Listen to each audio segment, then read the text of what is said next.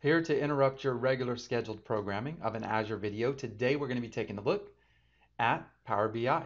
More specifically, renaming columns automatically within Power BI.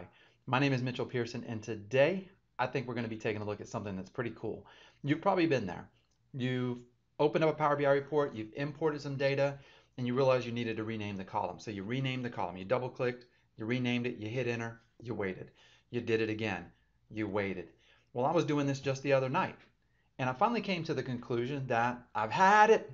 I'm never going to rename another column manually again. And so I launched the Power Query editor, opened up the functions that were there, and I started to go and explore. And after a few moments of some meager and feeble attempts, I realized that I wanted to find somebody who's done the work for me.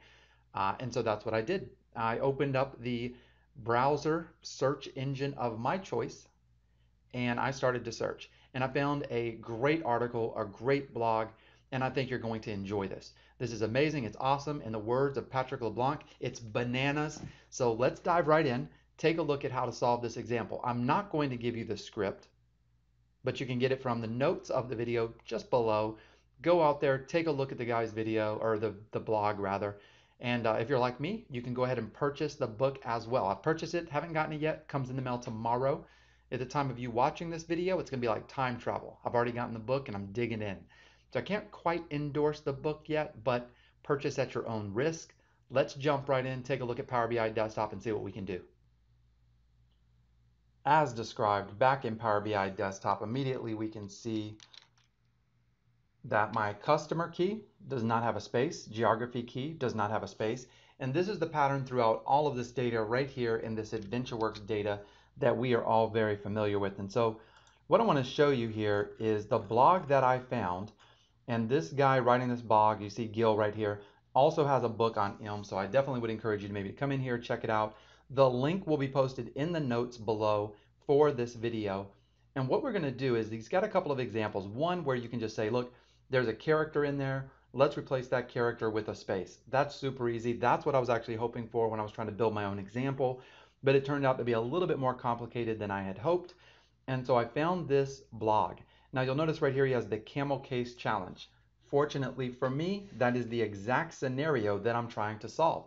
Now, in order to kind of work with this, what I'm going to do is copy out that code, take it back to Power BI Desktop, put it into a blank query, create a function, and then this is going to be really easy. If you've never done this before, that's okay. All you have to do is copy out all of the code right here, just like that, and then we will copy it, go back over to Power BI Desktop, and in Power BI Desktop, we're going to go and do a new source, blank query. That's going to start us a blank query where we can write we'll do advanced editor, and then we're going to delete everything in here because we don't need any of that, and we'll paste in the code that's ultimately going to create a function. So then we click done, and we're actually almost there. I do want to give this a name, so I'll call this something very simple like fx rename columns and hit enter. And now we got this function that does all this work. We don't quite understand what the work is, but we know it's going to be awesome. How do we use it?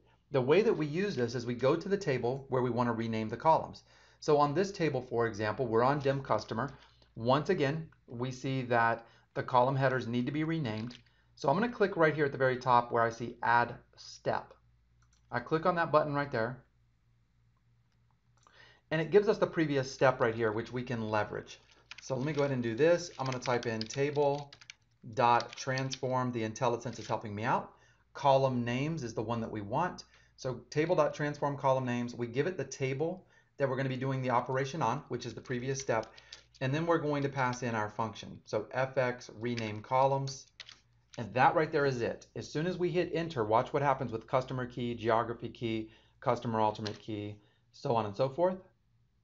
And there we go. Everything has now been renamed. This is a beautiful thing.